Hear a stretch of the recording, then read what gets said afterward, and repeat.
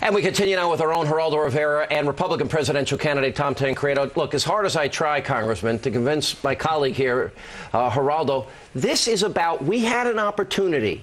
If we didn't have sanctuary cities, if we would check the status of people that arrested, in this case, the serial rape of a 5-year-old girl, these kids would be alive. This goes to the heart of what the problem is here, is that we have a fear that we don't even look at the status of illegal immigrants.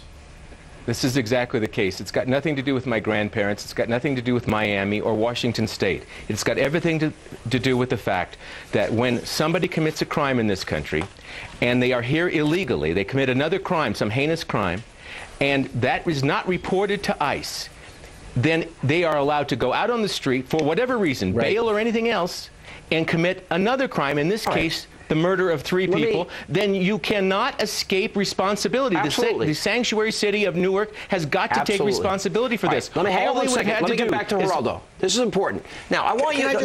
No, you can't just say... No, I got to get this... No, I got to... You'll like this. It's really quick. You're killing me here. You take over the... I think that the issue as defined this evening will be the seminal issue in the 08 presidential race. Whether you agree with Thomas now I got to get my question in. Here's my question. Colorado or with me or I want you to explain. That will be the election, and where the majority will fall will be it. Look, the law of the land is... You agree with that? The law of the land is... You agree with me? The law of the land is you are not allowed to enter this country illegally. Right. We have these sanctuary cities, which basically, they won't check the status of people. You explain to me why we shouldn't do everything possible to enforce the law and why we would not check the status of criminals. I can easily explain. You know, there are 12 million illegal aliens, quote unquote. But you know what the crime is, first of all? It's a low-level federal misdemeanor that is usually treated as a civil violation.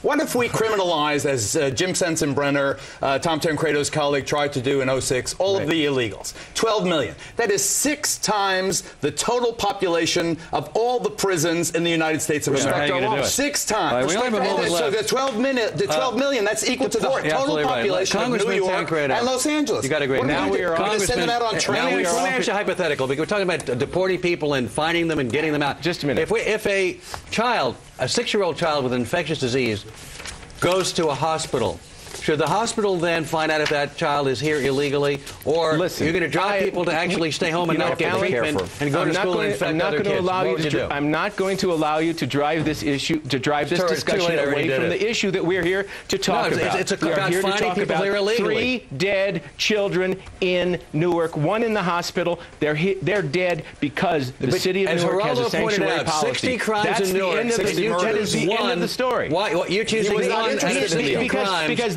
it's an illegal person doing it. Tell you why. Because if the city of Newark had done its job and the federal government, these 3 kids would still be alive. That's why this is an issue. Other murders that took place in the same city. Why only this one? Why only this one, Congressman? Do you understand? Because we know that these 3 kids would still be alive today if the city of Newark had done their job. How many people enjoyed the benefit of a random act of kindness today from someone who was here illegally? That is the difference. How many lives were saved? How many children were fed? How many people had their lives improved today by undocumented person? You're extrapolating one horrible act out of 60 acts because the person's illegal. You want to use it as a political bat to hit your opponents over the head. That's what you're doing, Congressman. 3 kids would be alive today, Alan. 3 would be alive. That you're ignoring all the other murders. Because that's the truth. Because that's the truth. Thank you, Congressman, for being with us. Geraldo, by the way, don't forget, watch this weekend for his special, The Death of Diana, Unanswered Questions. It's on Saturday night, 8 p.m., Sunday, 4 p.m., and then leading into Hannity's America at 8 p.m. on Sunday night. Now, we've been asking you, the viewers, to send us your photos or video